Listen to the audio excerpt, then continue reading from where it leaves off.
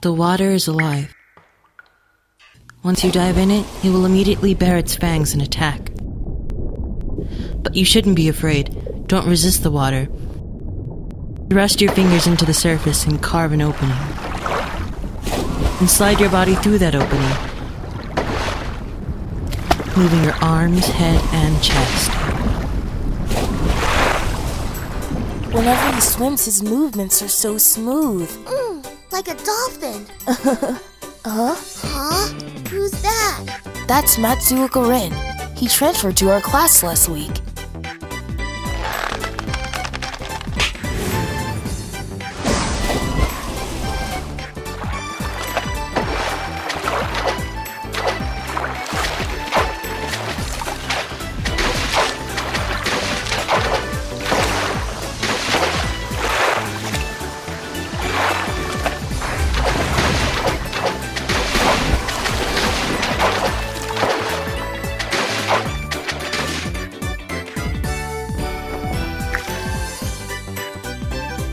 Nothing can beat you when you're in the water, Haru.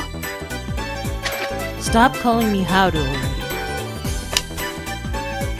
That was awesome, Nagisa. I want to swim just like you someday. So, you really are fast. What was your time? I don't time myself. Huh? Prideful like the rumors say too, I see. Hey, Nanase. You interested in entering the next swimming tournament with me? I only swim freestyle. Yes, that's right. I don't care about stupid things like time. I just want to feel it. Feel the water.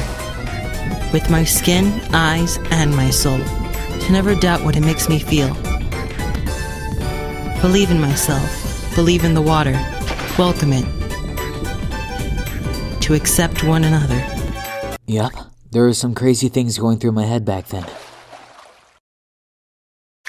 My grandma once told me a saying that went like, when you're 10, they call you a prodigy. When you're 15, they call you a genius. And when you're 20, you're ordinary. Only 3 years till I'm ordinary, huh? Man, I can't wait to be ordinary.